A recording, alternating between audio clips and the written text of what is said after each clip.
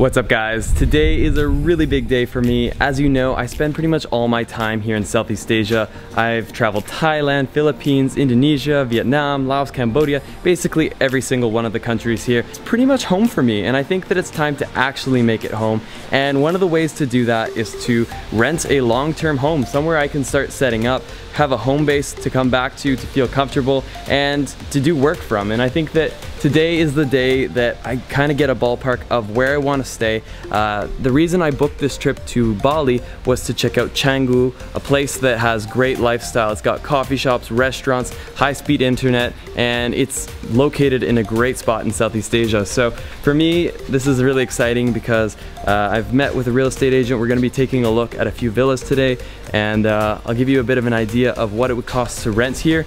And I'm trying to find a 2-bedroom villa with a private pool, private gated area. The reason is I want to have a second bedroom for when other people come to visit Bali. Having that extra bedroom would be a very worthy investment. Excited to check it out, so let's do it. Let's go have a look. And this is the dining area. Wow. So right there is a bathroom, little sink, and this would be the master suite, I believe. And this is a 2-bedroom villa, so we're gonna head over to the next room. And how much is this one? 115. 115 million for the year. Rupee, yeah. Okay. This one has a bigger bathroom. Definitely outdated bathrooms. This villa here cost 115 million rupiah for the year. Now that you're probably thinking that sounds like an extraordinary amount of money, but that's actually only like 10 grand, which, you know, is still a lot, but if you consider what everyone else is paying back home, very, very reasonable. Damn. Outdoor shower, dining area, private gate. So this one here is probably about 15 minutes outside of Echo Beach. Definitely very reasonable. I think I'm looking for something a little closer by and maybe a little more modern on some things. I think the bathrooms are a bit of a turnoff, but I do want to find a place that I can decorate, make my own, and this is a rather bare bone place. Definitely a lot of room for decorating, making it, you know, feel cozier, and it's beautiful. It also includes pool cleaning. It doesn't include the cleaning services, which are fairly affordable, as you can imagine. You also apparently have to pay banjar and another word he said, but basically that's like paying the local community for like rubbish collection, paying them just basically to keep the community clean or whatever it goes towards. But it's like, that's $10 a month, so that's really nothing. We've just arrived at villa number 2 here. This one's a bit closer, probably about only 7 minutes outside of Echo Beach. Got yourself a nice pool here. That's the entrance. Now this is a very large living area. Ooh, I really like this table setup. The old wood, pretty bare bones. Not really any decorating going on, which is kind of what I'm looking for because, as I mentioned, I want to do my own decorating.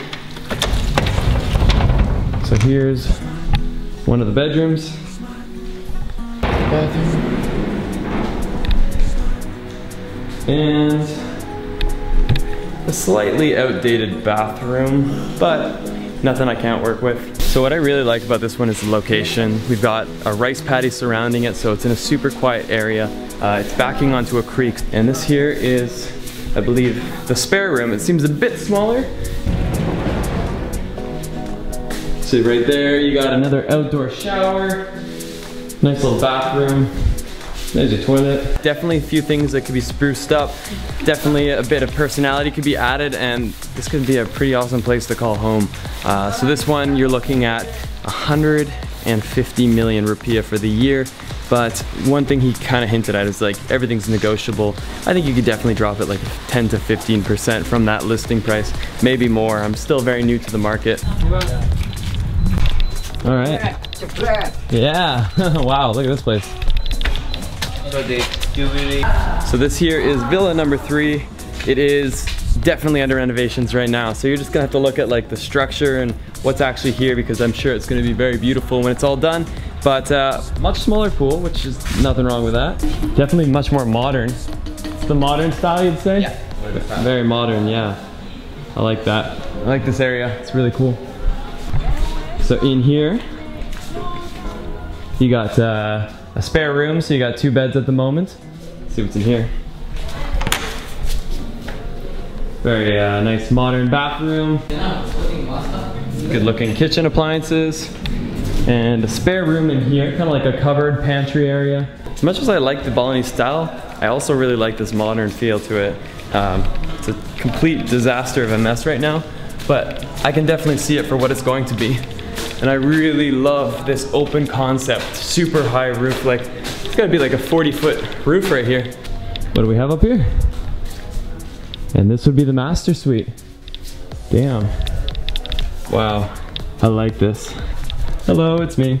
Got your pool down there. This one right here is basically like a 2-minute drive to the busiest parts of Canggu. So it's like right off the strip, really nearby to the mainstream hubs. I think that's a good thing. I wouldn't mind being 5 to 10 minutes out, but being close is also good. As long as it's not too close, I think there's still enough separation from the main road. One thing I definitely have to be mindful of is break-ins. I mean, you're living in a country where you're not there all the time. If someone breaks into your place, like, they could take everything and, you know, you're not gonna be there to do much about it.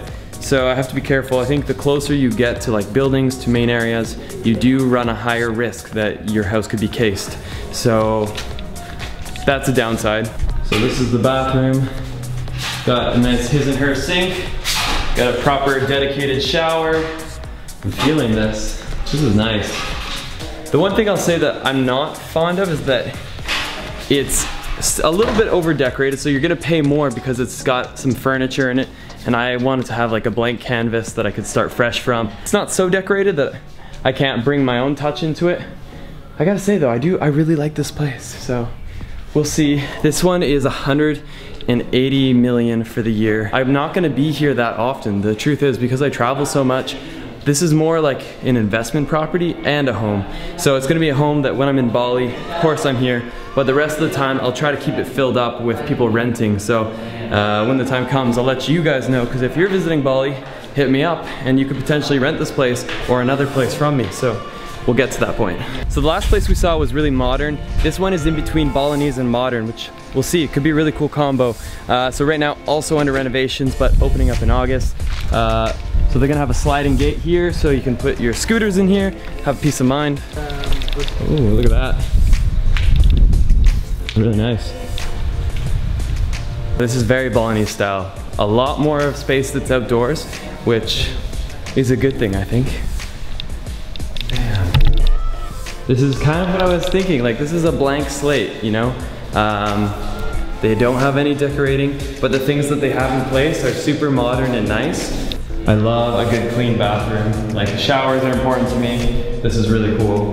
It's not cheap, so this is about 185 million for the year. You can negotiate a little, see where it settles, but this one's not as close to the main street, has more privacy, bigger pool, bigger outdoor living area.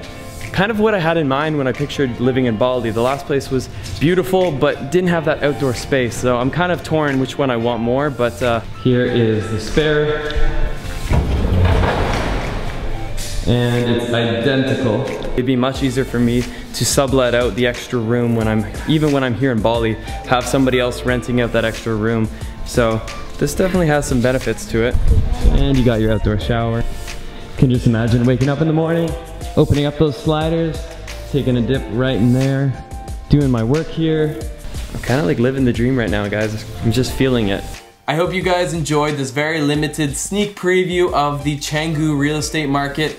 As I said, it's not the cheapest in Southeast Asia, and these prices are inflated, and it doesn't even reflect all of Bali. You could easily find places that are probably half the price and a little further out of the developed areas. You're gonna pay a premium to stay in the most developed and the most desired places. There's another resource I'm gonna leave you with, and that is the Facebook community groups. So for each little area in Bali, there tends to be a Facebook group dedicated to the people who live there, who are often expats. They're often looking for people to fill in for rentals. Sometimes they're short term, from 1 week to a month, and sometimes it's people looking for 1 year to 5 year rents. If you wanna deal face to face with the person actually renting the house and cut out the middleman being the real estate agent who tends to crank up the prices, this is a really great option. For when my time comes to actually make the move and find a 1 year lease or a 2 year lease in Bali, I think this is how I'm going to find mine. I think the best deals are to be found there. If you guys enjoyed this video and want to see more similar videos like this made, whether it's more of them in Bali or some of them in other places of the world,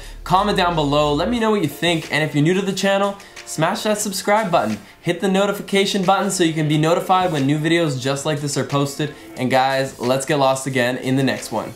And one last thing before I end today's video, I want to let you guys know that I will be putting up a video about how I get all my hotel stays for free. I'll even be including my email template that I use to contact the hotels, and that'll all be available on Patreon. So make sure to check the link down below to join the Patreon crew, and I'll see you over there.